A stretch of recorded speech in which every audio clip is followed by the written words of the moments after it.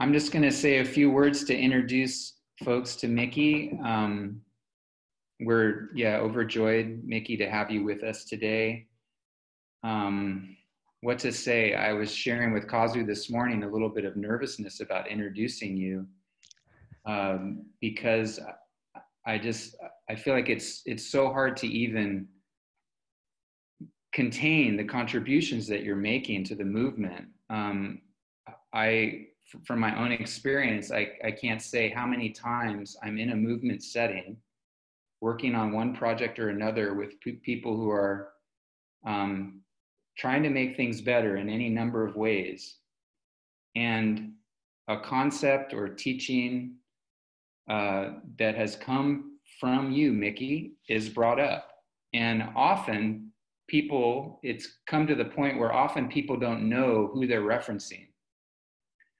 But some of us who have heard that directly from you know, oh, that's Miki. Oh, there's Miki again. The teaching is becoming ubiquitous in movement spaces. And to me, that's such a beautiful thing to see the way that your work has become part of the fabric of our movement ecosystem.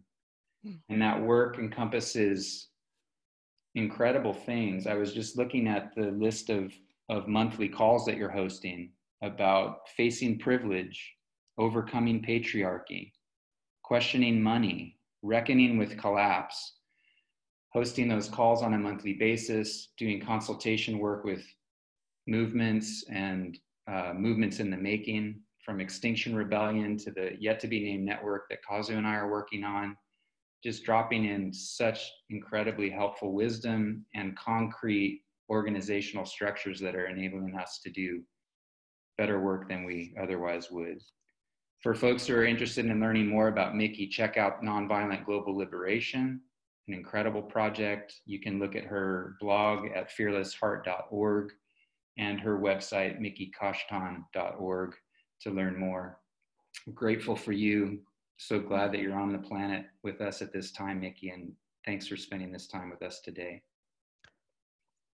I want to tell you, Chris, that this has been a very moving way to be introduced. I don't usually like it when people introduce me, but this was from the heart. I really felt it, and it came from the heart to the heart. So thank you so much. Yeah. Cool. So I want to say, as Chris was saying, I put my hands in just about everything. I work from the smallest, most internal domain to global governance, and it's always kind of like a big choice what to focus on. So I decided to focus on decision making, because if we get decision making right, then we can go from there to making all the decisions that we need to make to create a collaborative, nonviolent future. That's why I focused in this way, and we'll see if that yields benefit. Now, will you advance to the next one? Yeah. So this is the way I see things, and I look at the coronavirus situation as something that is exposing.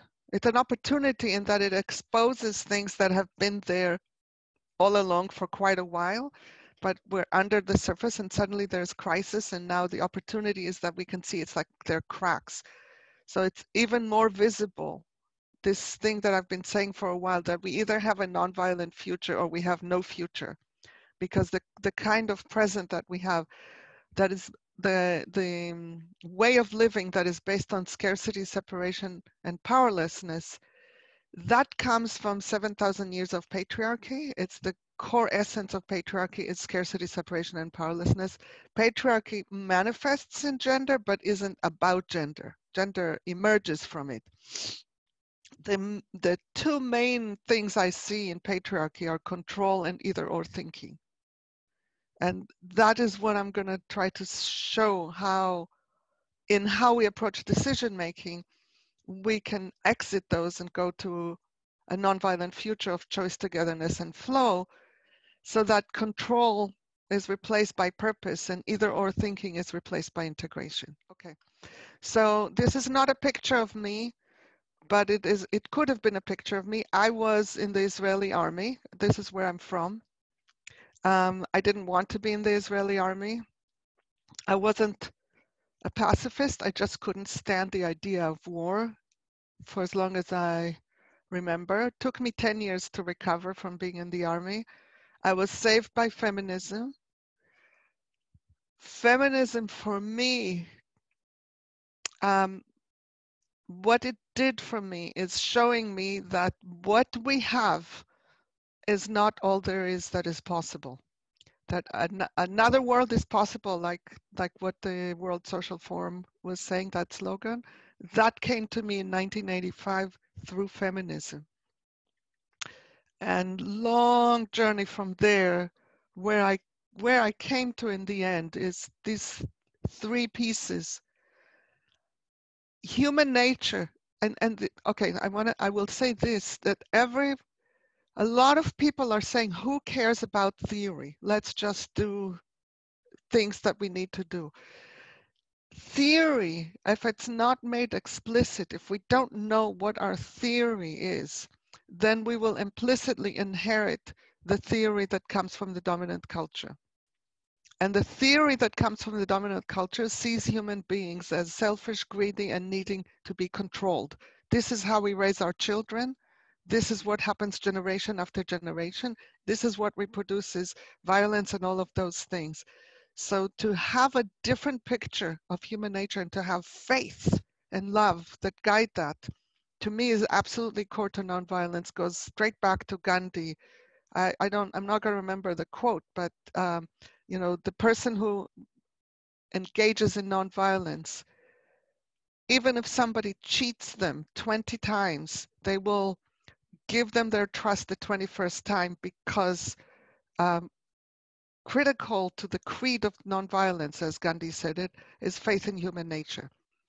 Understanding people as functioning based on needs, and from there wanting to create a world based on needs, based on attending to needs, to me is key to a nonviolent future.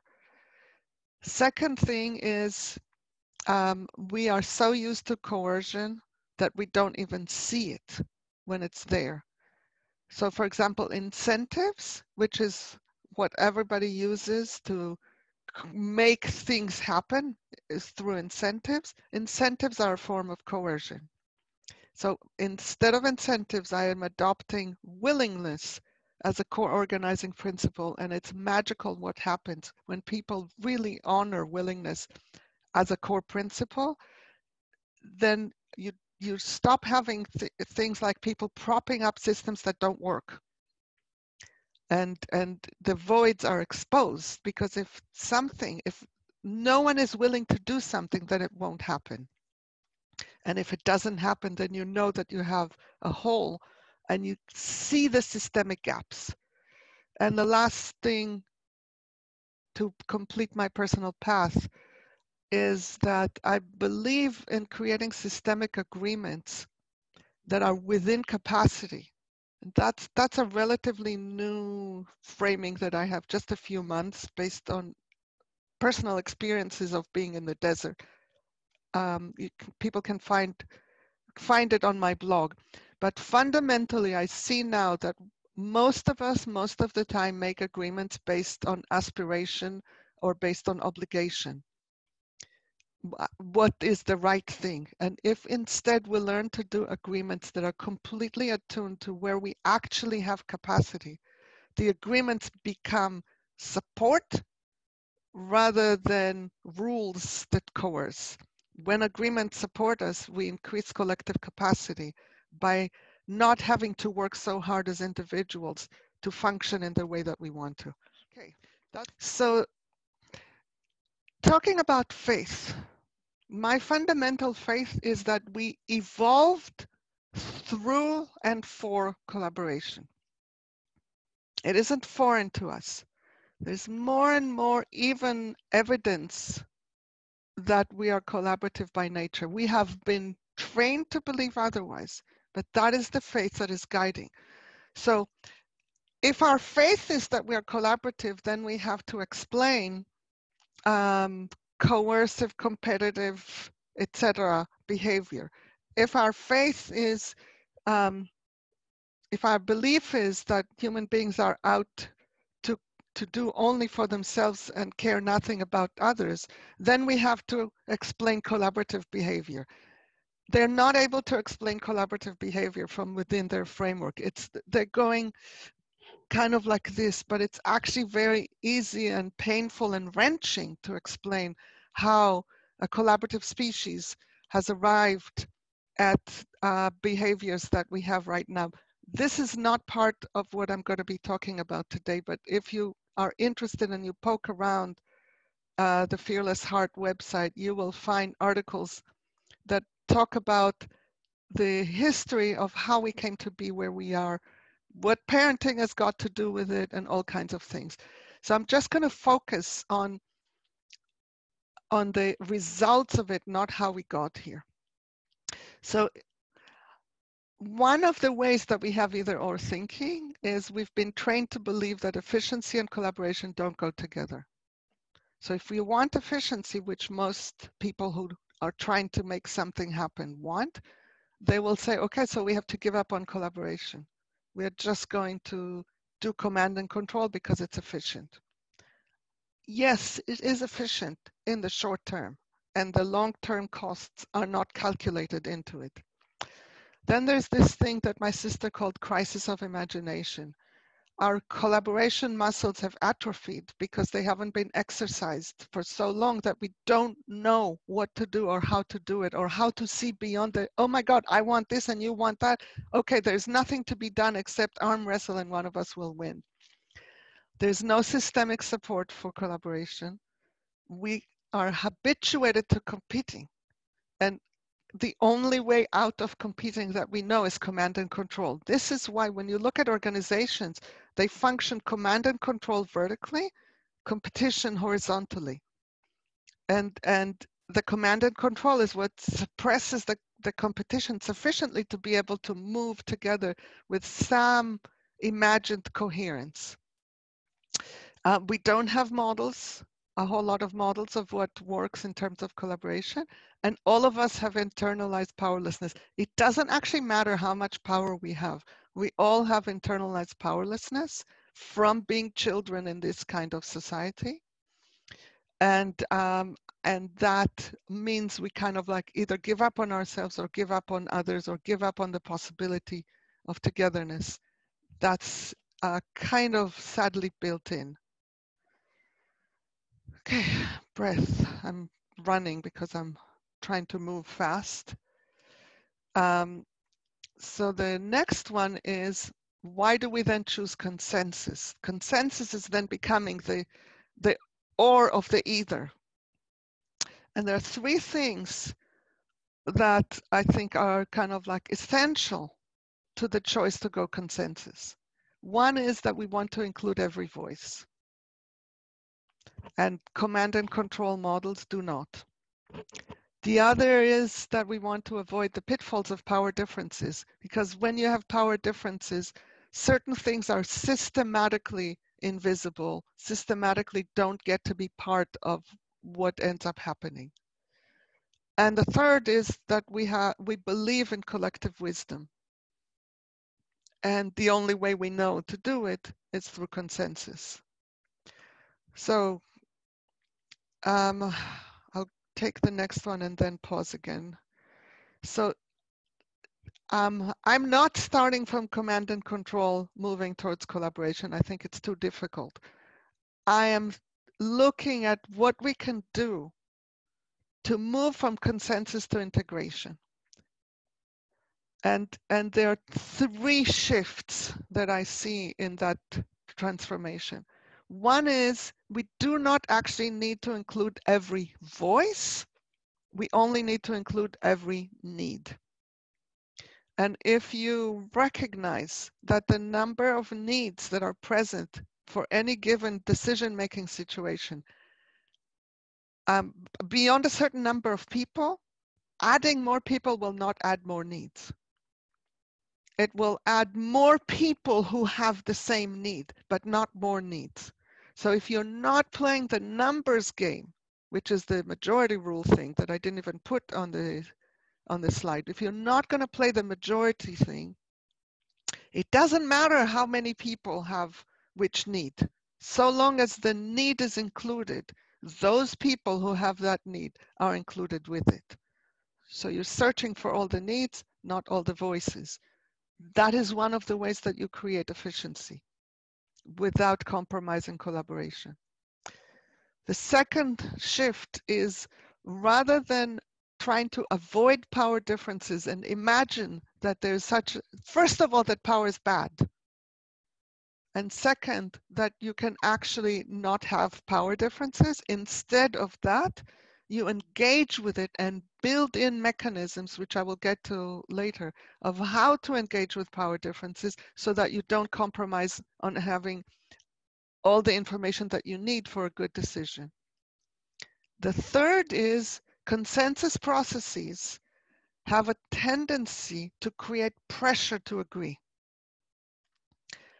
If instead of creating pressure to agree, you invite dissent and engage with it, you are very efficiently going towards what are the points that you need to engage with in order to create a collaborative outcome that gives you the collective wisdom. So those are the three key transformations. And I'm now going to pause the screen and come back to have hopefully a little conversation. What you're saying has resonated with me so deeply so far. And I just have a question about the internalized powerlessness, because although I haven't read it before, just you described about it's something that we all experience from the way we're raised. And as a parent and as a daughter of very strict parents, I kind of resonate with it, even though I don't exactly know what you mean. I was wondering if you could talk a little more about it and how does it manifest? Yeah, I can give an example of how it starts. As a child, you're trained to ask the following question. Can I ... You recognize that question? What does this question do? It gives the other person power to answer a question about you. It's a complete abdication of power, and it's expected of children, and we internalize it. It's an entirely different question to say, are you okay if I do this? Because then I'm asked a question, if I'm the adult, I'm asked a question in which I answer about me. I have the freedom to know if I'm okay or not okay with a child doing this or that, but I do not have the power to say what a child can or cannot do. Once I start playing there, I completely mess up any sense of agency, because I actually interfere with what is true physically. If I tell the child, no, you cannot turn on the TV, when in reality what I'm saying is, I really don't want you to turn on the TV, and if you turn on the TV, I will punish you, which is a statement about me, which I have every power to say. But if I tell the child you cannot turn on the TV, I mess with their understanding of reality. It's not just that I control them, I mess with their understanding. Another one is where we talk about consequences instead of punishment. Consequence speaks to causality. If I say, if you do this, there will be consequences, I'm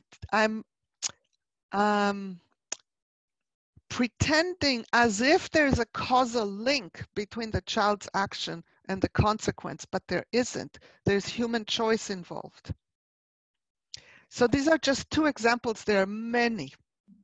Can I ask how it manifests though as an adult is kind of the question. Yes, well? we are constantly monitoring what happens around us in terms of what will be the consequences to us acting this or that way.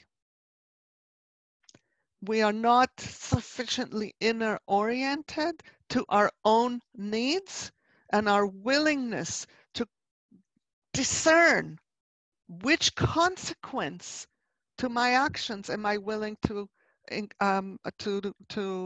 accept or not. So nonviolence fundamentally is a willingness to face whatever will be the consequences of our actions, so long as they are in line with our values.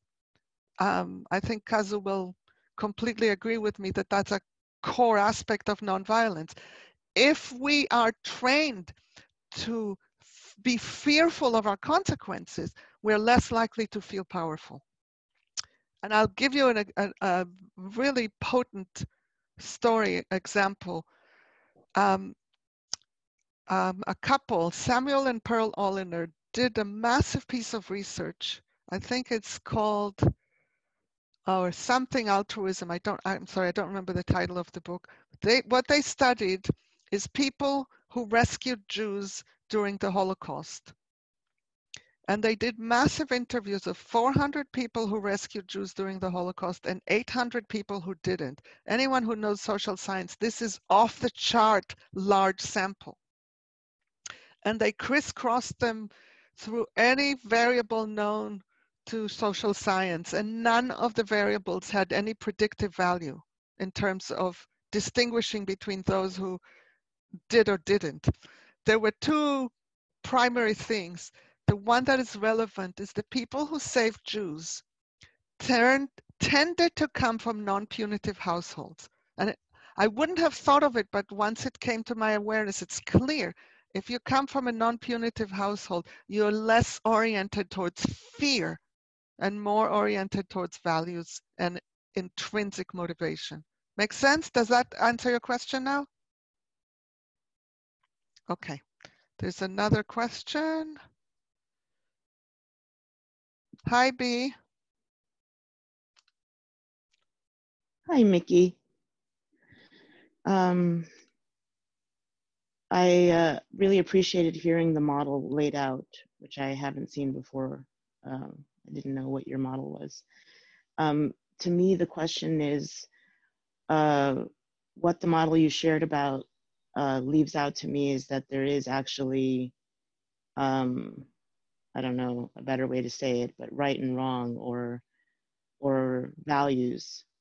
I hear a piece in what you shared in the model that can lead to false equivalences. Can I share an example from Extinction Rebellion, which I'm a part of? And I would say the way that I want to respond is you can only apply this way of making decisions, that I haven't actually given you specific tools, but this framework for making decisions, you can only apply it with people that you're willing to collaborate with. And if you're not willing to collaborate with certain people, then you won't apply it with them. But what I'm trying to get at is if there's a core difference in values, then the model you laid out, I don't see how it can always work. In fact, I think that model could be used to enable oppression or make false equivalences or, yeah, there are some actual values that I think one has to support in order to, maybe that's the same thing you just said a moment ago. Like if you're not willing to collaborate with people who don't have shared values, then the model can't be applied. Then I would say then you can't apply it. Yes. Yeah. And, no, but I'm asking you if you believe that that's required for the model to work. No, the only thing that's required is whoever runs the processes needs to have faith that the gaps can be bridged. The participants in the process don't need to have that faith. The only requirement of participants in such processes is that they have a willingness to look for a solution that works for everyone. But we are ahead of the game. I'll get there down the line. Are you willing to wait until there's a bit more information before we get into this piece? Sure. Thank you. Uh-huh. So if we're looking at integrative decision making, there are a few distinctions that are really important. And I just want to say, I'm doing a survey, an overview. I'm not actually teaching you here how to do this, because it's impossible to teach people how to do this in the amount of time that is here. I'm sharing with you the principles and the high level ideas about the process. Some people can take these principles and already run with them and do something that will be useful. I welcome you experimenting with it.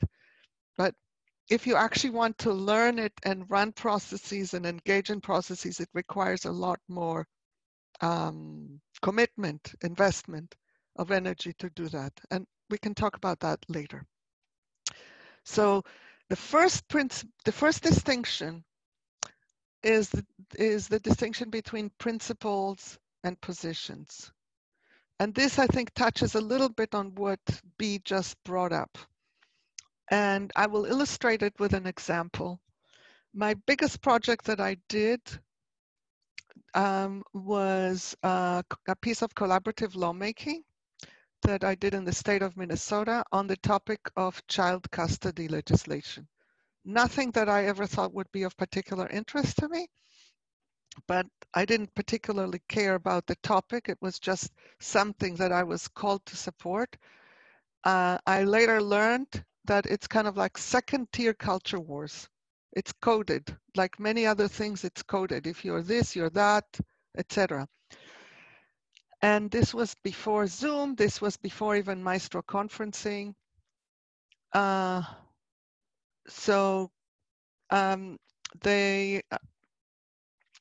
of it was happening on, there used to be freeconference.com, if anybody remembers that, which always was crackling. So all this, all of that, and people are talking and they are suspicious. They don't want to get on they don't want to do the process, but they agree to come to the call. And these are people who have been at it for 10 years.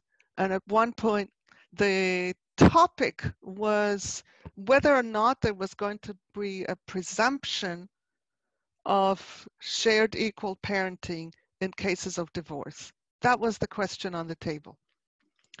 And then one person says, look, which of course, when somebody says, look, you know, there's going to be trouble right afterwards. So he says, look, some of us just don't believe that the presumption of shared equal parenting is wise. It's a philosophical difference. That's all there is to it. So I didn't actually have enough information to know what to do with this. So I asked him, what is it that makes it not wise? And he said, blah, blah, blah, blah, blah, blah, blah, blah, blah. Whatever he said, I don't remember. But it was enough information for me to know what was important to him. So I said to him, okay, here's what I'm getting. What's important to you is that every family will end up with a custody arrangement that works for that family. Did I get it right? Damn right, that's exactly what I meant. Okay, then I took a leap because I couldn't even see people's faces, nothing. I took a leap and I said, I bet anything that, let's call her Nancy, the woman from the other side who is all completely advocating for shared equal parenting, I bet anything that she agrees with you on that she also wants that. And then I checked and I said, Nancy, is it true that you also want every family to have this custody arrangement that works for that family? She says, yes, but I said, forget about the but. The but we will work out when we're together. But right now I want to take a step back and show this group that even though these two people are completely at odds with each other about their positions, they had an agreement at the level of principles. That shift made it possible for them to agree to come to a meeting. We met for one day that was incredibly chaotic. People came and went, legislators, lawyers, whatever. They weren't even all there for the whole day. But at the end of that one day, after 10 years of animosity, they agreed on a list of 25 principles that We then later added one more, but that guided the entire work of 2 years on the project, those principles that we derived in one day. So that's one key distinction that helps us in collaborative decision making. Second is that there's a difference between shift and compromise. And this gets to the either or thing. A compromise, okay, I'm going to introduce a name of a woman that I revere that is all but unknown, but I think her name is finally starting to get revived. Mary Parker Follett. She lived and worked 100 years ago. We have her to thank for the distinction between power over and power with. We have her to thank for the foundational research and conceptualization of what later became win-win methodology, and yet we don't know her name. This is the way of women being erased from history. She says that there are three ways to work out differences: domination, compromise, and integration. In domination, one party gets what it wants and the other loses. In compromise, both parties lose. No one gets what they want. And in integration, there's a chance that everyone will get what they wish for, what they want. I don't remember the words exactly. And then when I read her books and started digging into it, what I learned is she says that compromise is quantitative, while integration is qualitative. And that really got me interested, and I thought long and hard about it. And here's what I came to of what she, I think, means. Compromise assumes a kind of scarcity and unidimensionality. In order to agree, each party has to give up something of the gap between them so that everybody can walk away a little bruised, but we still have an agreement. Integration transcends the terms of the either or, goes to a different place. I would say, go even further and say sometimes it can be the same solution, but it energetically will feel creative rather than a defeat. And that experience of inner shift to where something opens, there's creativity, there's willingness, that shift is completely different from compromise. The third distinction is that all of us always have what we want, our preferred outcome. And think for a moment about pizza. I don't know why I use the pizza example because I'm not a big pizza eater, but it's still easy. Let's say that my preferred pizza has pineapple, cheese, olives, and garlic. Let's say that's my preferred pizza. There are going to be very few people in the world that are going to want to share that pizza with me. If we're going for preference, I'm going to be fighting with everyone if I want to share pizza. But if I look at willingness, I probably have a much wider range of pizzas that I am willing to eat than the one pizza that is my preference. That's key to making solutions that work for everyone. I have been in numerous situations where the final outcome is nobody's preference, but it's everybody's willingness, because everybody sees that if you're looking to attend to the principles, to the underlying needs, the criteria that we derive together, whatever you're going to call that, if you're going to attend to all of that, it's going to require everyone moving away from their preference into their willingness. That is key, essential. And the whole thing is based on a commitment to solutions that work for everyone. It's a different mindset than the either or mindset.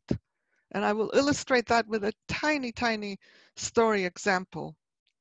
which is I worked once with an organization where there was going to be, it was a social service agency, and their CEO was retiring. They were doing an executive search, but it was delayed. They didn't find a candidate or whatever, and it looked like the 5 people who were like the second tier management were going to have to co-manage for a while until they found someone. And that particular session was about supporting them in how to prepare for that possibility.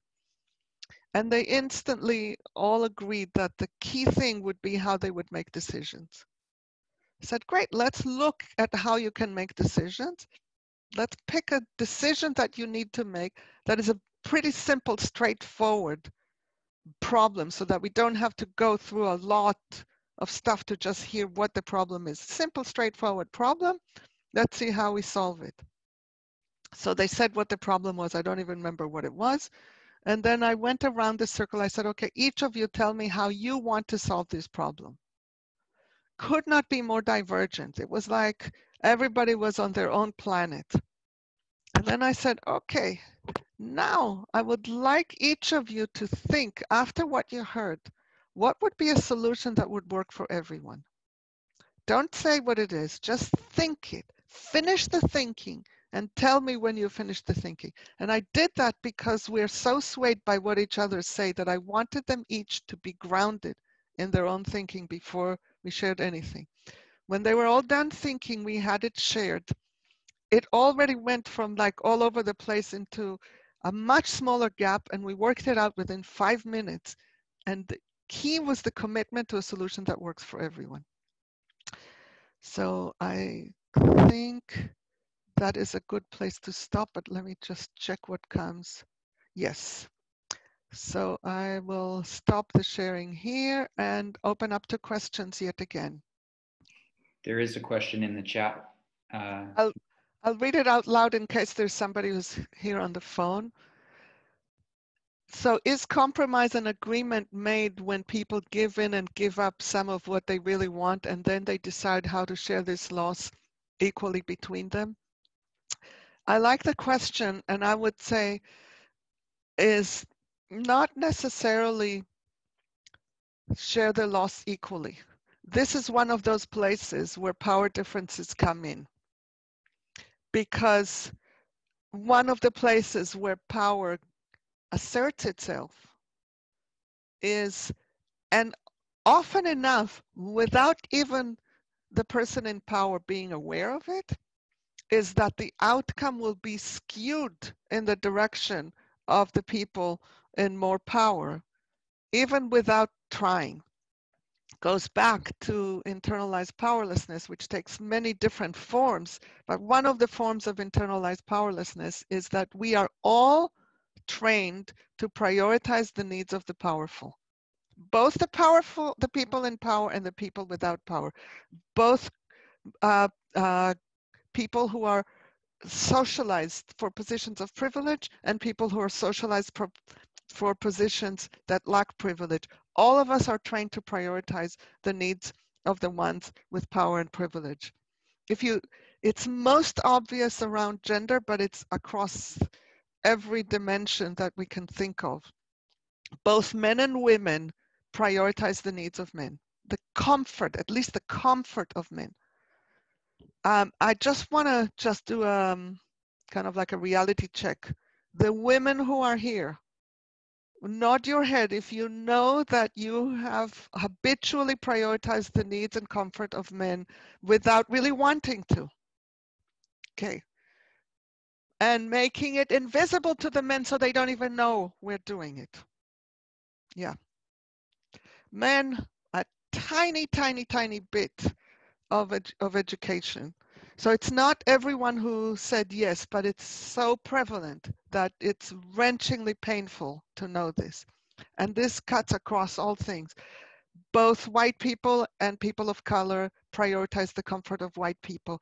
Both upper class people and lower class people prioritize the comfort and the needs of the people in the upper classes, etc. So if we don't actively pay attention to it, then we are going to reproduce power relations even when we're trying to collaborate. Yeah, I'm going to pause because some of the things, especially when I try to be condensed and kind of like cover a lot of ground in a little bit of time, I feel the intensity, the emotional and political intensity of things said, and I just want to give it room just to breathe for a few seconds.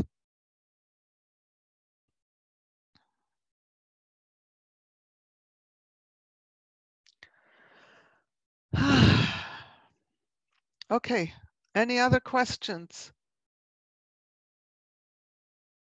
Yeah, I want to say one more thing about this, which is agreements that are based on compromise and or on power differences and or on feeling like I can't say no to something, those agreements are likely to be broken, sabotaged, ignored, trampled on, and recycled into the next cycle of, okay, that agreement broke, let's do this again. No agreement can hold and serve if it's not fully entered by all people. This is this thing, if you may remember that I said that command and control is efficient in the very short run. Command and control results in agreements being made that people are not actually wholeheartedly engaged in. And the result is that they will do everything possible to do the minimal possible thing they can get away with without being caught and punished. That's how we live in terms of laws. The laws are imposed on us. The laws don't necessarily make sense to us. We have no particular way to move towards law changing. So what are we all doing? It's like we're trying to kind of like walk between the drops. In the city of Porto Alegre in Brazil, there was an experiment that went on for quite a number of years that I just recently learned has been dismantled, and I am still recovering from the shock of that. And that was an experiment in participatory budgeting. It was the first place in the world to do it. And after about 10 years of doing it, they took measurements. And here's what happened. That was in 2011. I don't have data for afterwards. And it's, like I said, it's just recently been dismantled. At that time, 50,000 people out of a city of 1.5 million participated. And participating wasn't putting a ballot in a box. Participating meant you came to meetings and deliberated with people on the budget. 50,000 people did it. That's a huge, huge level of citizen engagement, number one. Number two, every measure that you would apply, health, education, sanitation, transportation, everything improved. Number three, the index of inequality went down. So it was a success by any measure that you would take, except the power of the powerful to keep their power. And I don't know the circumstances that led to it being dismantled, but I would be entirely shocked if disapproval from the powerful wasn't a big part of what led to it. I just don't know the specifics. But it's very clear, it's proven again and again and again and again and again that when you involve larger and larger groups of people in decision making, the results are ultimately better for everyone, so long as you work out what to do with the powerful, which we'll get to in a moment. So unless there are more questions, I am going to go back to... I do want to just bring to your attention there's been some activity in the chat box since the question about compromise. If you want to just take a quick peek to see if you want to respond. Okay.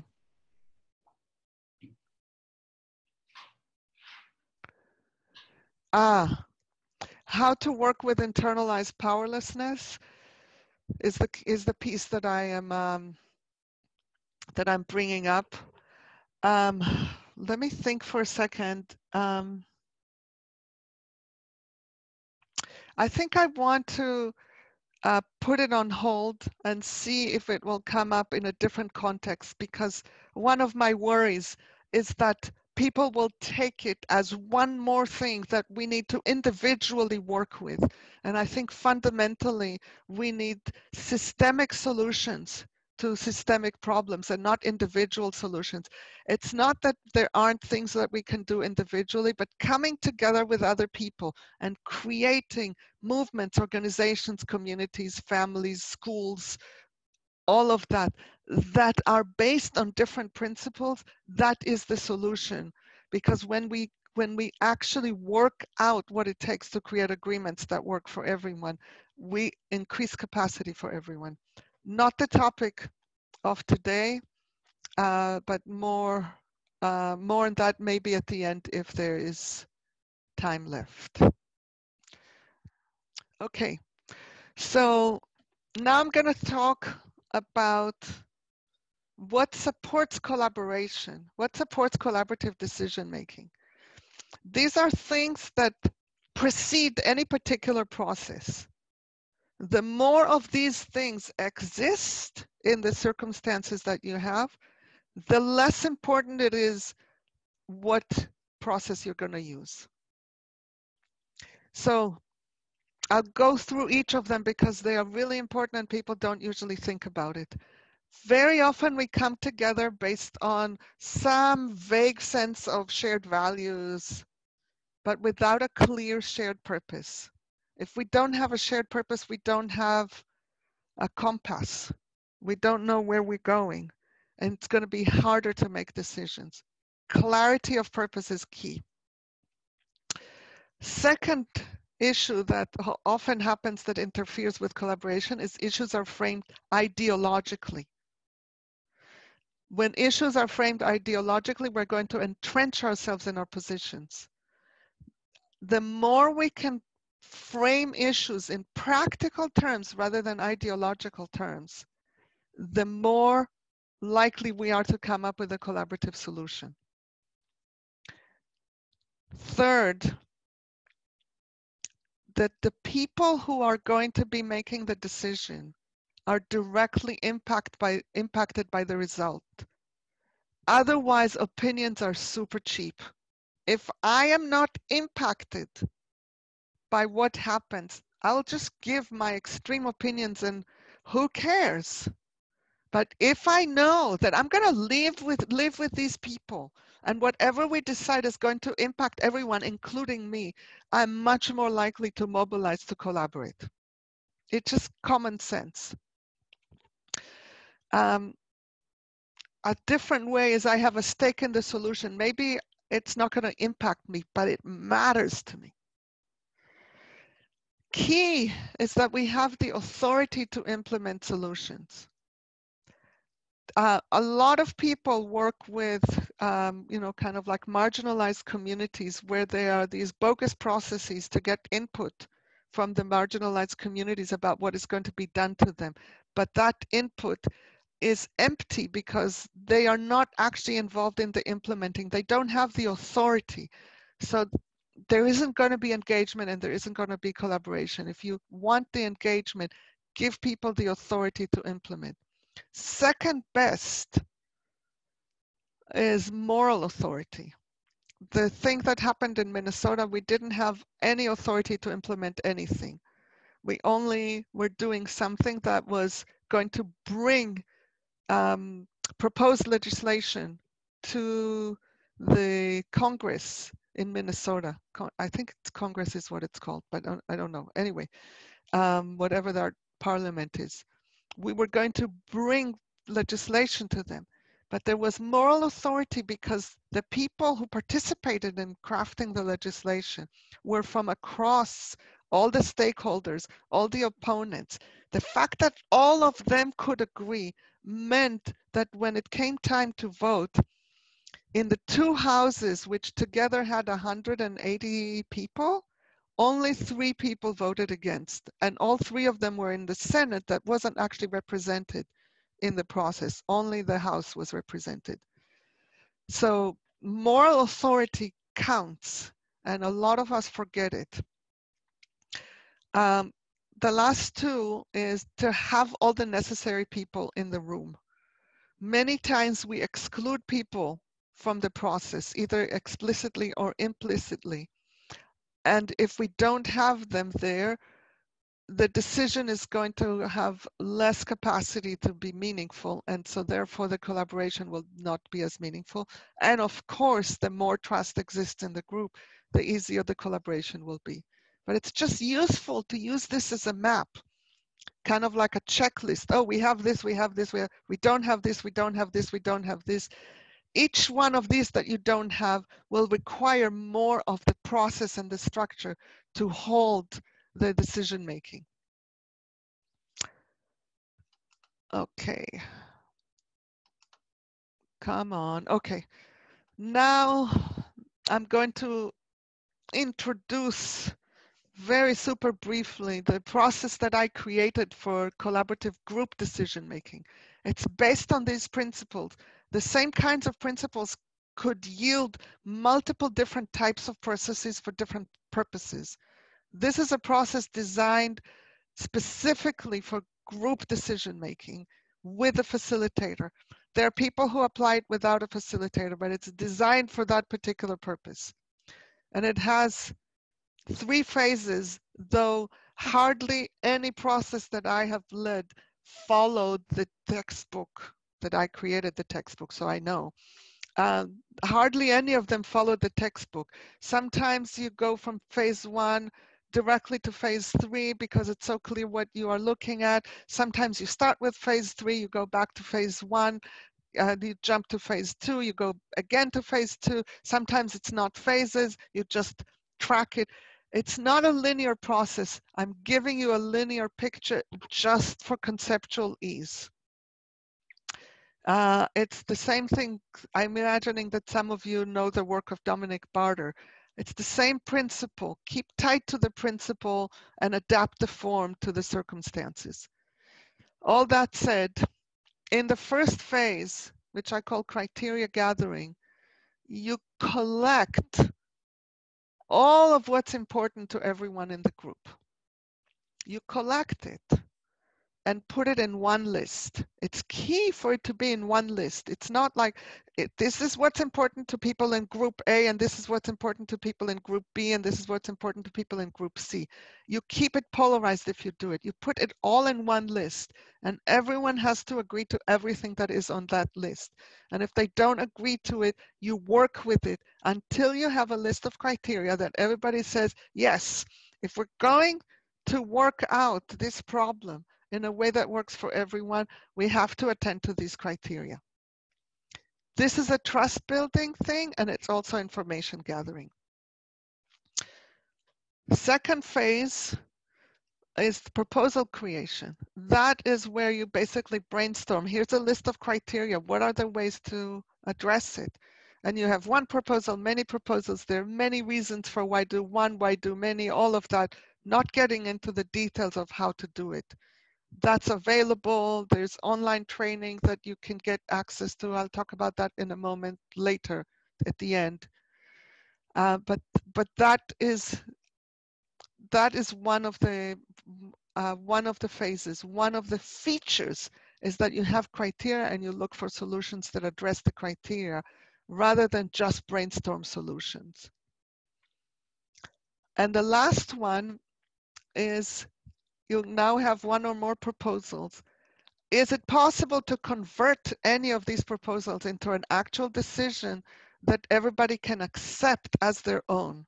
When I was doing the work in Minnesota, I explained it to people. We are looking for something that you can then go to your constituency, because everyone who was in the room with me, they represented constituencies. You're going to need to be an ambassador of this process to your constituency. If you are not able to be an ambassador, we're not done with the process. So it was a pretty high bar.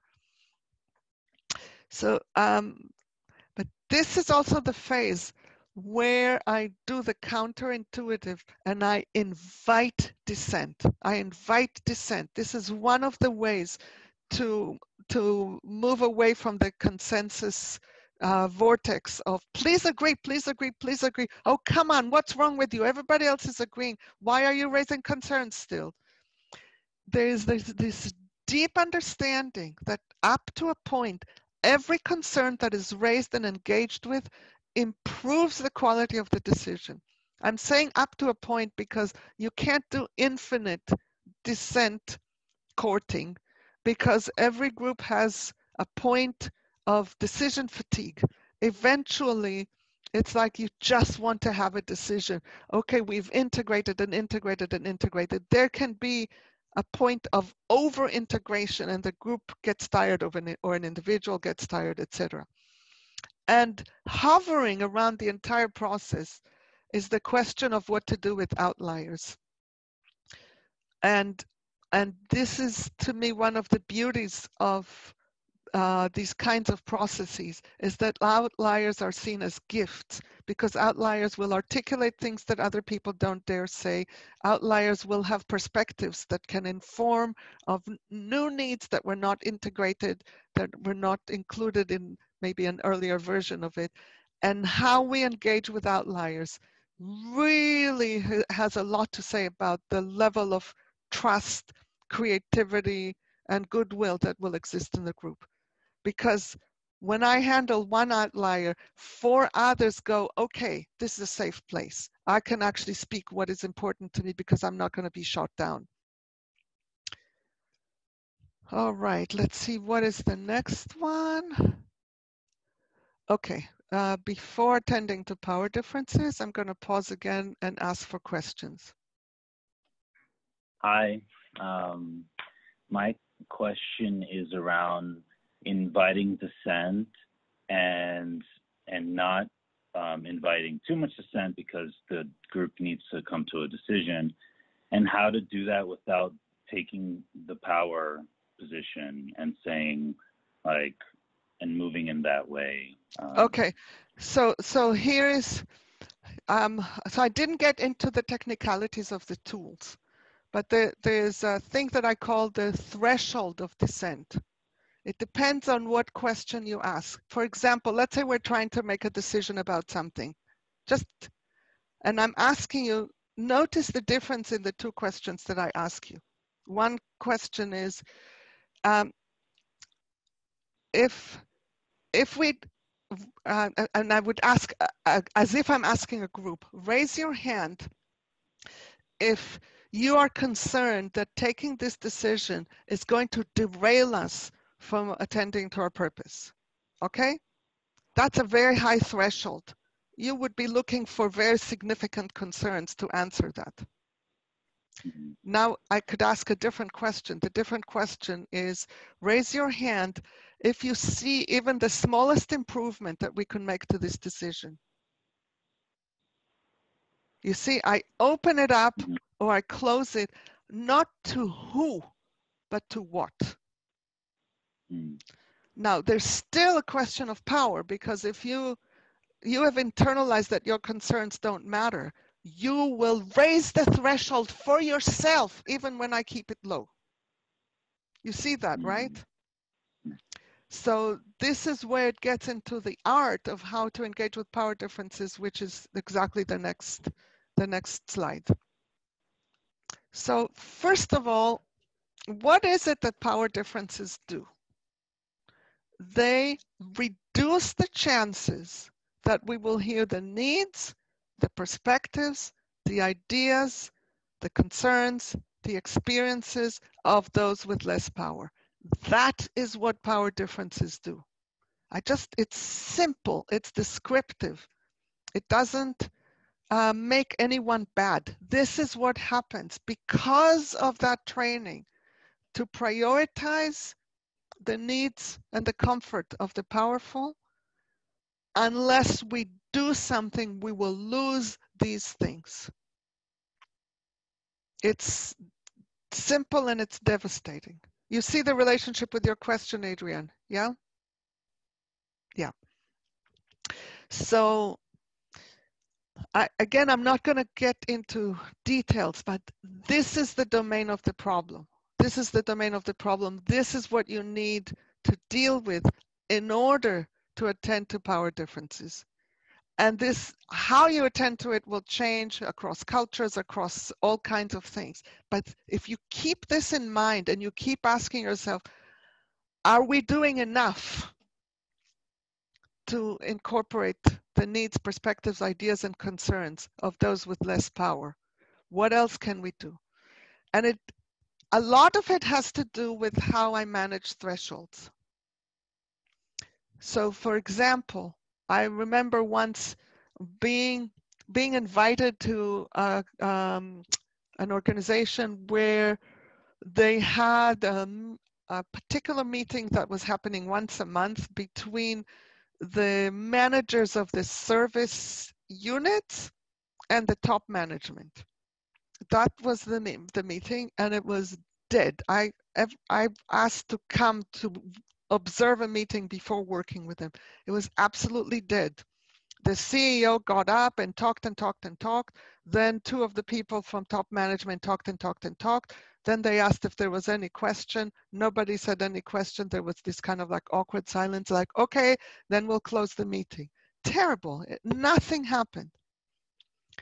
The next time I went there, I said, okay, now I would like to hear from every single person in this meeting what you think will make this meeting work better. And I'd like to start from the middle managers who are managing the service unit, and then hear from the top management, and then hear from the CEO. So I reversed the order of hearing from people. That made all the difference, because they didn't have the CEO to orient to. They could orient to the more closely to the truth within them. I could see saying, you know, okay, so we have a decision to make, and this group of people are in the field, they're going to implement it. And this group of people are sitting in the office and they're just thinking about this. I want to hear even the smallest concern that the people in the field will have. And from the people in the office, I only want to hear serious red flags. So I can have split thresholds. It doesn't have to be the same threshold for everyone. So I'm just giving you a flavor of how you work with it. But I think it's key to remember that this is what the impact is if we don't attend to it. I think I have very little more. Just, yeah, now, no, I think I'll stop. And I think that power differences is such a key thing. Yeah, let's do this. And then I have essentially one more slide, and then we'll go into breakout groups. So questions, comments about, you know, basically touching on the edge of attending to power differences. Any questions or comments about that? Yeah, my question has to do with the connection between attending to power difference and the role of outliers. Mm-hmm. Is it something that outliers, I mean, first I had a question is an outlier needed in a group to make the group richer? And also, how can the outlier help with, or do the outlier help with attending to the power difference? Not necessarily. You know, an outlier can be a person with or without power. Either way. If you're interested in the question of outliers, I have an entire blog post that I have about the question of basically how to deal with outliers and how to be more effective when we are an outlier. My question is about kind of a clarification. Is this process something that a group can do on its own, or do you see usually that you need an outside facilitator? And the connection is that I can imagine if the group tries to do it on its own, there could be a lot of controversy about the nature of power differences, maybe, and like, yeah. Yes. I would say that if you're going to do it with a group on its own, you need to have more trust within the group, most likely. And it would still be helpful to have someone as a designated facilitator, even if they're a member of the group. And of course, questions of how you manage being both facilitator and participant are, again, a lot of technical questions. It's beyond what I would be able to cover here. Hi. I Hi. have a question, I think related to not outliers, but the threshold setting and how to attend to power differences there. You mentioned before that if there's a low threshold and somebody has some internalized oppression that makes it harder for themselves to offer dissent, that's one aspect of the power difference and to attend to that. So I want to ask a question about how also to surface within a group if there's a difference in privilege, that the group may actually develop decision fatigue, or a portion of the group may develop decision fatigue because they're ready to move on, because they don't see the impacts of what the outlier is bringing, or there's a minority of people who see that their dissent is important to them, but there's a gap between whether or not the larger group understands what that impact is and therefore are willing to treat it as like a valid reason to keep talking about something, and they're just ready to move. So how would you in a group sort of create awareness about this difference and then decide how to move in the process together? So I'm smiling because in a different context, I am in an exploration with you on this very question. And if I knew how to answer it, I would apply it in that context. I'm learning about it with you. I don't know. Heard. Thank you. But I would say, say that again? I thought I'd try because it's a different context. Yeah. I would say that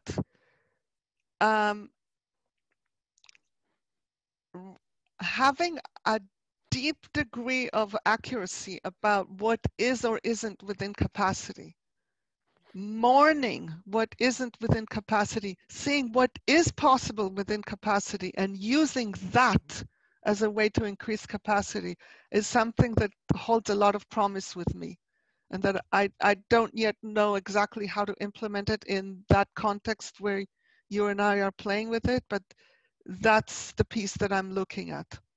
It's how to use existing capacity as a place of rest from within which capacity can be grown. Thank you. Now maybe we can apply it in the other context, having talked about it here. Thank you. So the next slide is the super high level of a project that I was involved in 3 years ago of coming up with a model for global governance that we submitted to a competition. There was an international competition that I knew completely we were going to lose because our proposal was radical, heavy, and tech light. And I predicted and was right that what was going to win was going to be tech heavy and radical light. But still, the result of it is that there's now a model for global governance that works from the local to the global. And there were very severe constraints on what could be models that would be included. And in the early weeks, as we were talking about it, we adopted a principle that I think speaks to what you just were talking about, Dan.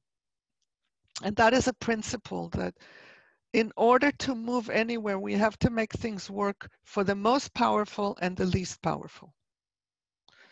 It's very easy to make things work for the most powerful. Just look around. That's what is happening. It's working for them. It's dubious how well it's working for them, but it's working in a certain way for the most powerful. It's not working for the overwhelming majority of the world and for non-human life all over the world. But it's less easy to see why we would want to to make things work for the most powerful if we could, in theory, make them work for the least powerful? Why not screw the powerful? And there are two reasons for that are, for me, one of them is practical and one of them is deep. The practical reason is because you can come up with, it's actually very easy to come up with models that work. Very easy. But it's impossible to get them going because the powerful will block them. So if you want something to happen, you need to engage the powerful from the get-go so that they will know that their needs count too. Part of the reason why people in power exercise so much control is because of tremendous fear. This is that internalized powerlessness. Tremendous fear that my power is the only reason why anybody listens to me. My power is the only reason why anybody smiles at me. My power is the only reason why I get anything to happen. If I didn't have the power, people would hate me. They would treat me the same shitty way that I treat everyone else. That's the practical reason.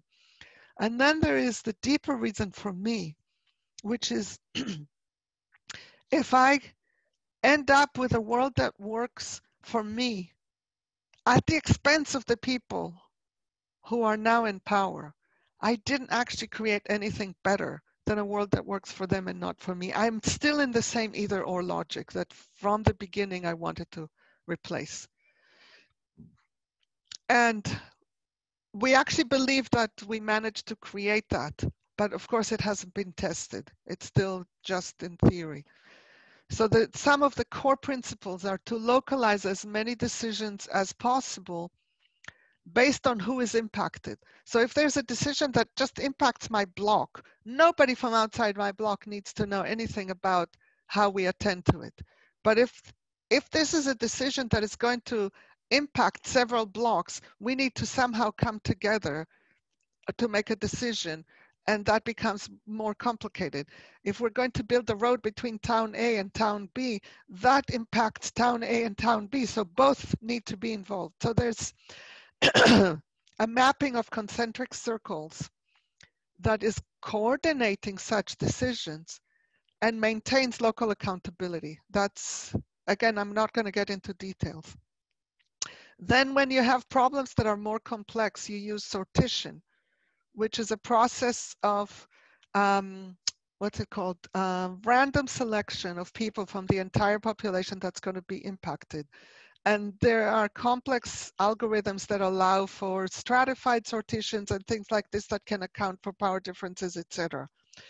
And then if you are in a low trust context, which right now everything in the world is low trust, you need multi-stakeholder circles so that that is the only way to attend to the first principle, is to bring everyone to the table across the power differences and do a good process where you come up with a solution. So one of my pet wishes is for someone to gather into a room, CEOs of energy corporations, climate scientists, climate activists, frontline communities, whoever else, whatever we define as stakeholders, and get them together to sit and come up with policy recommendations that are going to work for all of them. The moral authority of such a circle would have no limits and would change the scene. But who is going to summon that circle? I don't know.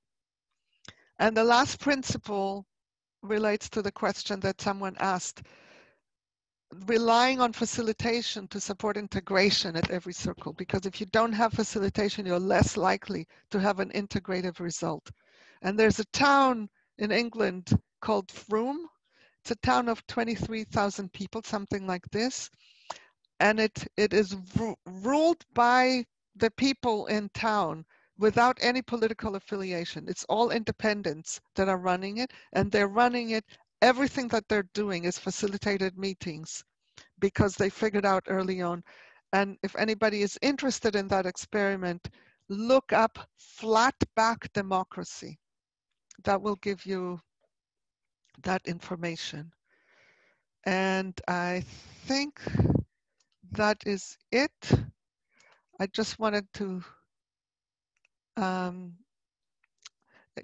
come back to this in a moment, but I just wanted to conclude with saying that we have the solutions, we have the skills. What is lacking is political will. I don't know how to generate political will, but that is what is lacking to get to a path of a nonviolent future.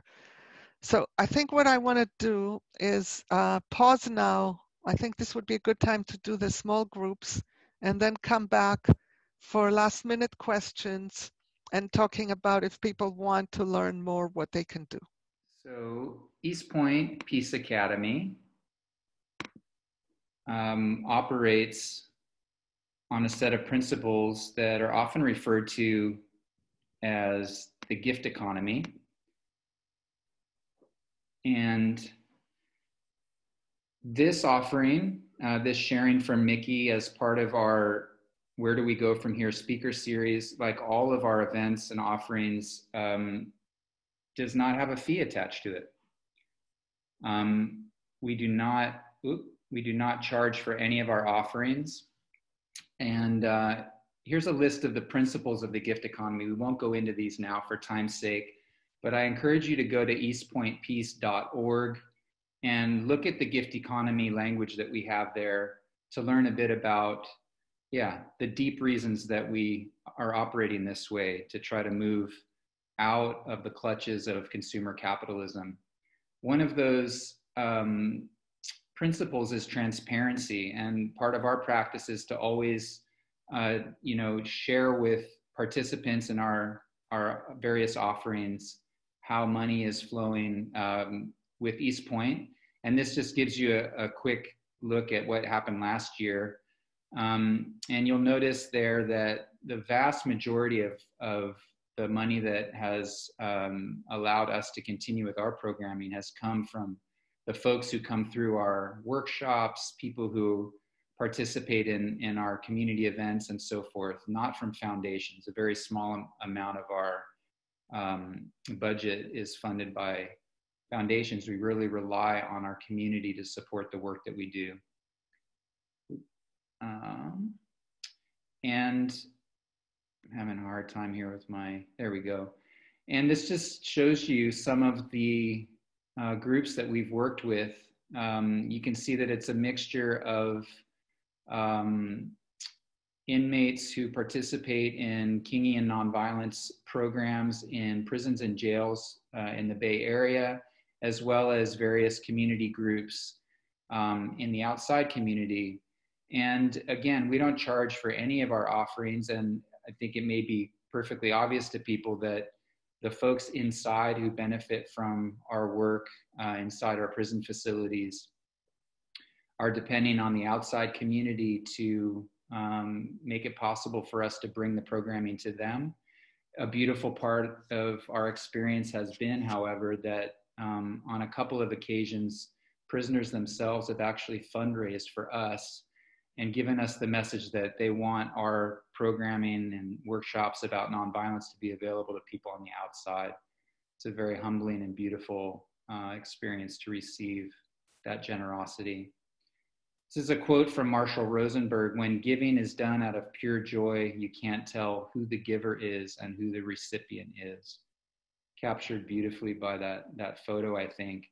And so at East Point, we just offer to folks that if it will bring joy to you, if it will feel really good to you to make a financial contribution to East Point, we welcome it. And at the same time, with the same feeling of openness, we offer our programs as a gift to the community free of charge. And I just want to let you know that when we checked in with Miki about how we could help to meet her sustainability needs for her work, we decided together that when the contributions from this event are sort of tallied, that we'll do a virtual money pile, is what folks often call it, where we'll just look at the total that has come in and we'll ask ourselves some questions and then come up with a decision about how to distribute the money. And those questions are: how much is there? How much is in the pile? That meaning how much money has come in through your contributions today. What are the respective sustainability needs for East Point and for Miki as she carries forward her work? And how do we orient the resources towards those needs in a way that cares for all of us to the greatest extent possible? So we'll do that after we've received your contributions, and we'll really appreciate that. To make a contribution, go ahead and visit our website, eastpointpeace.org, click the donate button in the right-hand corner. And when you donate, please write speaker series Miki Kashtan in the memo, so that way we will be able to track how much came in for this particular offering, so we can divvy it up accordingly with Miki afterwards. I am now going to come on, go back to just say a bit about each of these things, which are different ways of getting involved. And there are more websites. Didn't think of including all of them, but Chris said, and before I send this, I can add all the links. But Convergent Facilitation, you can get a packet to learn, to read about it. There's online training, and I will say it exists in two forms. It's exactly the same training, but you have two different ways of entering it. One is for just people who want to learn it for themselves, for whatever they're going to do. And the other is for people who want to learn it in order to serve at this time of global crisis. And for those, it's available on a gift economy. So it's all on an honor system. And for the people who want to serve and take the training, we now have a series of weekly coaching calls for people who are just trying to learn and get better at this and better at this and better at this to help us collectively shift. So that is not in the primer, but I will include it, information about it in the what I send. That if you're interested in the global governance model, there's a link to that. And Chris mentioned the Nonviolent Global Liberation Community. This is a group of people that is actually trying to take all of these principles and to create an organization that is based on them, that includes both learning and serving. And you can find that out by going there. And that's it by way of presentation. Yeah, Miki, I was wondering, now that you've finished the last slides, whether you could speak to, I guess, I sense that there's a field of sadism, and then you have the masochists that follow the sadists throughout society. It goes from our governments down to our organizations and institutions, so, and how does? Here's my simple thought about this. My simple thought is, if there's actually a practical problem to solve, you get the right people in the room, you address it practically and not ideologically, and you believe that people can actually do it, they are more likely to do it than not. If you do this consecutively with problem after problem with the right people in the room, you will begin to shift that field. That's my faith. If you don't have faith, you can't do it. I'm not saying that if you do have faith, you can't, but not having faith is an almost guarantee that you won't get positive results. I don't know how more strongly to say it, how significant this spiritual orientation of the facilitator is. Thank you. I wanted to comment on the sortition thing. I mention it because it's part of, it's seen as part of Extinction Rebellion's demands, which I'm a member of. Though, yeah, so anyway, so I just wanted to flag that sortition, to me as a Latina woman in this country, and also as a member of a mostly white male middle class organization, the idea that we could do a random pick to make a major decision, and that the randomness of it is supposed to be fair, make it fair and inclusive, which is how these things are usually framed, which is how sortition is usually framed. I just wanted to flag how that literally turns my stomach and makes me scared when I think about it. If you think about the jury system, that's a perfect example of how sortition doesn't work in terms of fairness. It kind of flattens all the differences. It flattens the history of oppression. It flattens the current conditions of inequality. Even if the sortition is done with an eye towards diversity, it doesn't actually deal with the social relations that we have right now enough. For me, any sortition would have to have a container with explicit parameters that are for justice that the assembly that uses the sortition would have to be bound by. And even then, it's still, I think, a sortition, like for example, within a mostly white male middle class organization, doing a sortition is not going to meet the aspirational goals we have as an organization. And I think you need to bring in people or do a different kind of selection process, maybe in addition to sortition. So that's all I wanted to share. Thank you. Thank you. I want to say that what I would extract as a common thing between us is that sortition by itself won't do anything. The process, which process is used once the people in the room, makes a huge difference. And I think we can agree on that. Yeah? Yes. Thank you. Yes. So I'd like to hear, just the way I like to end things is I'd like to hear from a couple of people.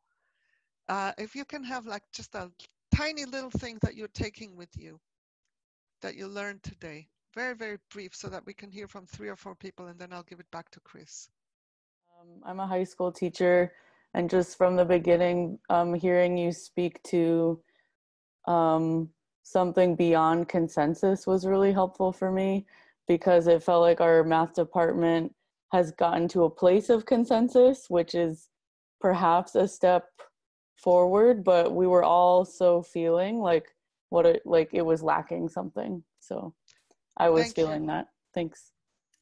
So for me, it was very insightful to hear that people that are educated under punitive models, they are more inclined to act moved by fear than by values. So this was very insightful. And also that the importance to care also for people in power when making decisions, not only for the powerless.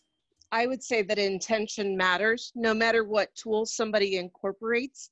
If the intention of inclusion and the intention of including those people without, the people that need to be heard in the room, if that intention is missing, then you're not going to accomplish anything with the tools that anybody gives out. So it's a process of listening, I think, is the huge issue. Thank you. Thank you, Miki.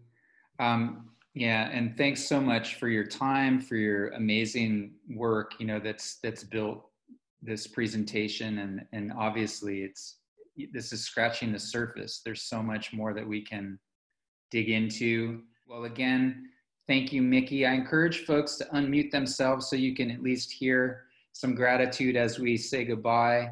And thanks everybody for being part of this. Bye. Thank you. Thank you so much. Thank you, everyone. Thank you, Miki.